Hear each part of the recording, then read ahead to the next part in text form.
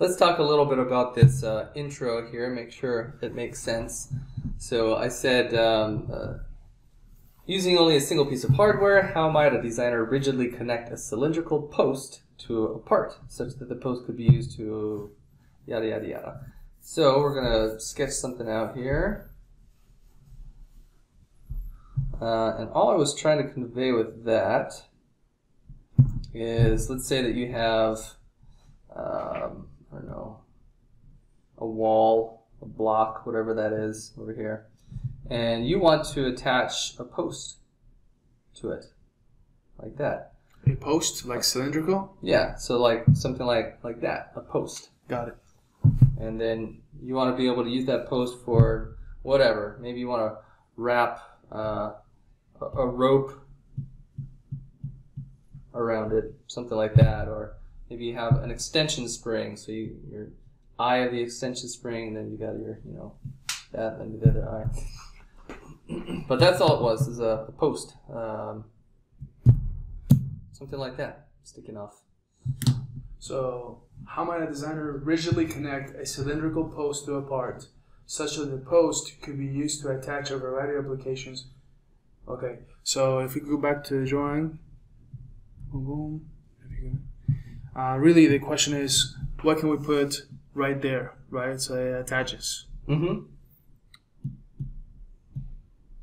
Okay. Let's go back to the picture. Okay. And the answer is the shoulder bolts. Shoulder bolts, right. So we've got this beautiful, pristine, clean post right here, right? This cylindrical interface with no threads on it, just nice and clean. And screw threads at the end, so you can screw it in. And the cylindrical post, excuse me. So this is cylindrical post will become attached right here, and here's the wall. Yeah, so this is the post itself right here, and the wall would be, like right there. Often over here. But really, this is how long in reality? Like this long in real life? This piece of hardware? Maybe this long? Yeah, something like that. So if you want to put rope around it, maybe you can only put rope like 3 times or something, depending on the thickness of the rope. Sure. In my mind, I was thinking that this post was something large. Got it. Oh, I see. Okay. Well, I'll have to update that. Maybe this is like a nail on short the wall. Post. Basically. Yeah, Okay. Kind of like that. Got it. Yeah, visuals. Everything's right.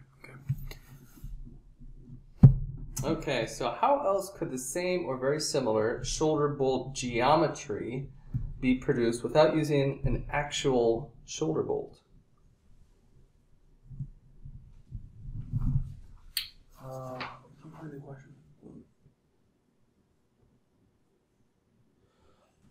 How else could this same or very similar shoulder bolt geometry be produced without using an actual shoulder bolt? So let's look at shoulder bolt, and I'm thinking this looks like a dowel pin. Is that right? Dowel pin. Dowel pin. Thank you.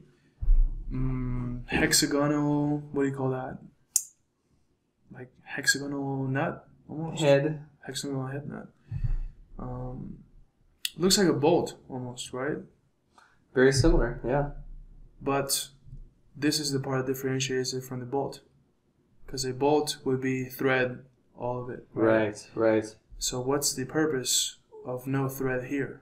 That's my question. It's just a clean interface that you can hold on to. So something can maybe rotate on there? Mm-hmm. Yeah. Okay. Yeah. Yeah, I'm thinking just a bolt and then slide something on there to make this non-threaded part. Yeah. But there's nothing like the actual hardware itself because it's been proven. So we don't recommend making those things at home, right? Yeah, there's really no reason to make that. But you're exactly right. If you wanted, this is just kind of like a thought challenge here. But there are things called spacers, and they're basically just cylinders like that. And if you had one of these spacers, and then you also took a bolt, just a normal socket head cap screw,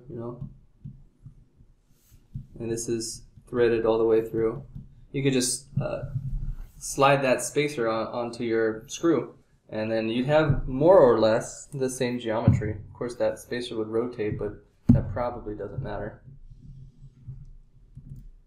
Okay, what else we got here? Beyond acting as a post around which another part rotates, how else might a shoulder bolt be utilized?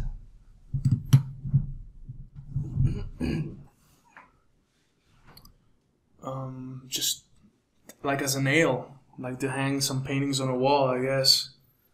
It does have a head. You can screw it on a wall. So I guess if you run out of nails, you could use one of these. Okay, so that's an interesting thought. Why would someone use a shoulder bolt over a nail, or vice versa?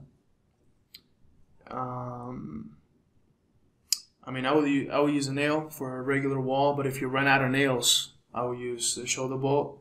But to answer your question, why would someone use a shoulder bolt over a nail? I think you will have to do something with this. The whole idea of the shoulder bolt is this area. This is what differentiates it, the non-threaded part. Mm-hmm. So whatever it is I'm hanging, it would have to be a good match for this. Whether it's in terms of maybe the thread damaging the string, maybe we're holding it. Yeah, because perhaps imagine you're hanging something on a wall and you need a nail, but you don't have a nail. So let's compare it to a bolt. So you have a bolt and you put the thread on the bolt. If there's gonna be friction, imagine it's like a painting that you're hanging in a submarine or in a boat, and the boat moves. So there's gonna be a lot of friction, and then if you use one of these, perhaps it could make the string last longer. Yeah, for sure. Less abrasion there. Yeah. I think, and I'm not sure that there is a single right answer here, but as far as why use a shoulder bolt over a nail, I think strength is a big reason. Shoulder bolts are intended to be threaded into machine threads, and if you're dealing with machine threads, you're usually dealing with metal parts, sometimes plastic. But if you were to thread this into a piece of metal, that's going to be a really secure, robust attachment. Whereas if you're using a nail, you're probably going into wood or, I don't know, sheetrock or something, where the supporting material is not nearly as strong, and thus the connection with your nail and whatever you're hanging is not going to be as strong as a shoulder bolt in metal. Now my question is, isn't every part has a point where it's most fragile? What do you call that point? I'm not sure that there's a name for that. I think this point right here, just looking at this, I'm not an engineer. Looking at this, I think this is like the weak point. Sure. This is where it could potentially crack. Sure. Right there. Do you agree on that? Definitely. My other thing was, I'm only looking at this, it has like 1, 2, 3, like 7 threads. And I'm thinking, man, if I want something to really stick or hang on to whatever surfer it is I'm screwing it on, I would want all threaded. Could you talk to us about the difference between all threaded versus 7 threads? Sure, yeah. So typically you only need about a diameter and a half of thread engagement to get the vast majority of your holding strength. So when I say a diameter and a half, I'm referring to this diameter right here of the thread. So let's say that's a 1/4 inch diameter. And so to get, the majority of your holding strength, you need 1.5 times that 1/4 inch diameter, which would be 0.375. So all you really need is about 3/8 of an inch of engagement length to really give you your full potential of holding strength.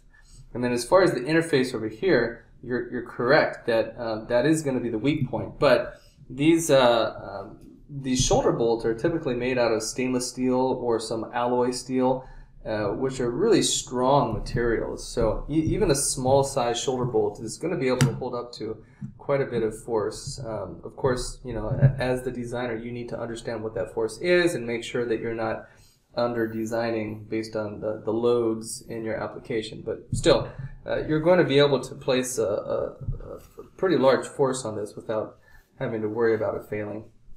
That's great. Thank you. If you found this content helpful, consider enrolling in our signature program at mypipelineacademy.com. Whether you're an individual interested in beginning a new career as a mechanical designer or a company interested in training your new engineering hires, our signature program helps students develop the practical skills they need to be productive mechanical design engineers. Seating is limited. We hope to see you there soon.